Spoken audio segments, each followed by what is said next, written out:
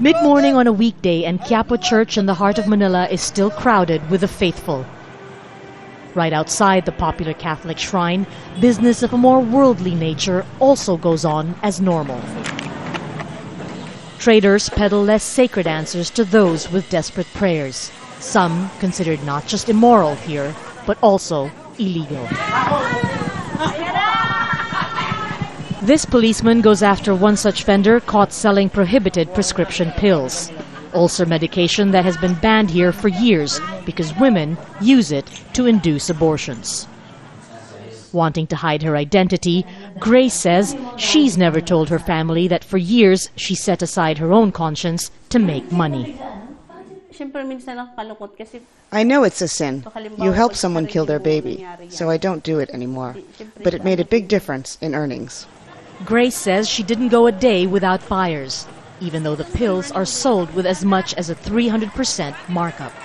Hundreds of other vendors continue to sell them outside churches across the city.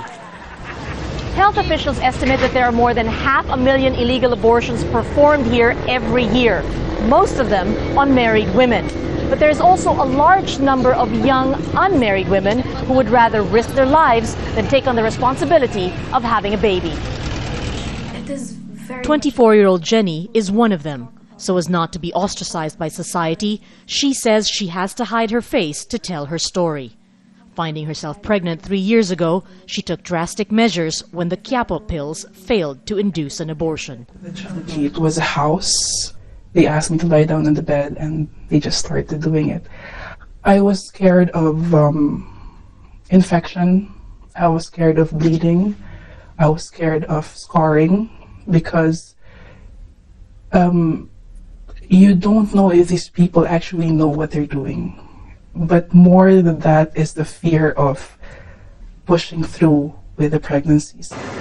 That a growing number of young women would take a similar gamble has health officials concerned, but they seem unable to do much to stop it. And legalizing abortion so it can be regulated is not an option. Our moral and ethical upbringing, our society, doesn't accept such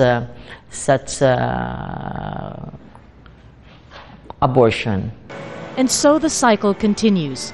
The focus now to expand education and reproductive health, even in Quiapo Church.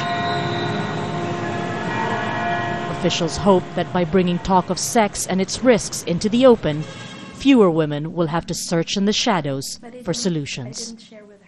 Marga, Ortigas, Jazeera, Manila.